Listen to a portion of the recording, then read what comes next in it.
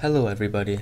Today we're going to be learning about something called singletons, or to put in simpler terms, it's really just one instance of an object can exist, and that's it.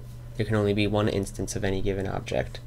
So, I have a simple game here where you have a main menu, and then you can press Z and go to the first level, and then if you press Z again, you get returned to the main menu. And the way this level is set up, or the way this entire game is set up actually, you have a game object, and this game object controls the script. So we can really just call this controller. It controls everything in the game basically. So we have a specific script for it called game code, and this controller object is persistent. I'll show you here. Right here it says don't destroy unload. So anytime that we change scenes, this controller object still exists. And now if you watch, I'm in the main menu here, and you can see the don't destroy unload. You have the controller there. And if I press Z and I go to this level, you have all the level 1 contents while also having the controller. But there's a problem. If I press Z again and return to the main menu, you can see that there are now 2 controllers, which we do not want.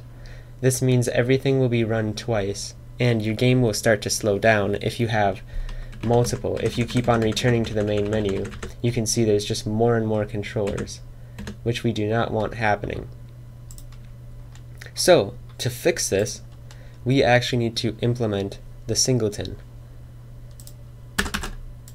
So, we're going to start out by getting a public static game code instance, as you can see right here.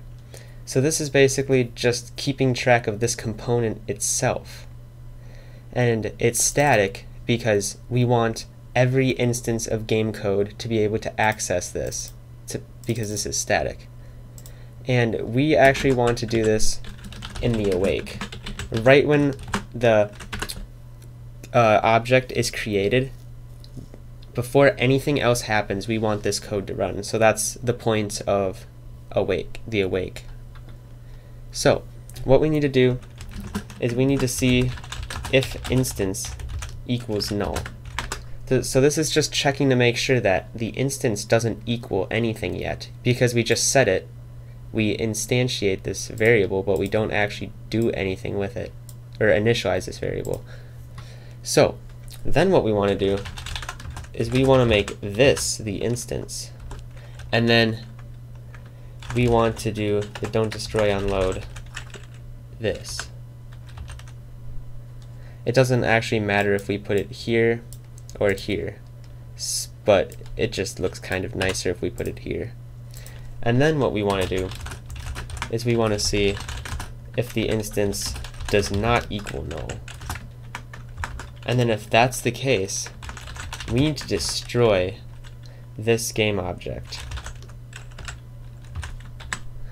So let's see if this works.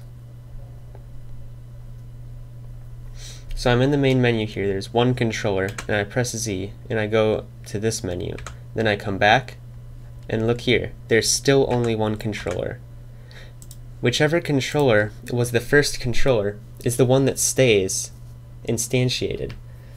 So whenever you go back to the main menu, it's trying to spawn in another controller, but it can't because it's checking this code right when it awakes, and it sees that instance is already set to another instance of this game code. So, and that's possible because this is static. If this wasn't static, then we couldn't do that. Every single time you run this code, the controller would still be multiplied, and there'd still be more controllers, because this needs to be static and it needs to exist for every instance of game code. So this is actually a pretty complicated thing, so I'm happy that you were able to get this far in the video and able to hopefully understand this, because this is really a sort of advanced concept, but it's incredibly useful for your game. Another fix that you could have possibly done is before you go into the main menu of your game, you actually have a loading scene, and in that loading scene you make your persistent objects, and then once you get to the main menu, you only have things in the main menu that are actually for the main menu. And yeah, you have a loading screen that only runs once in your entire game.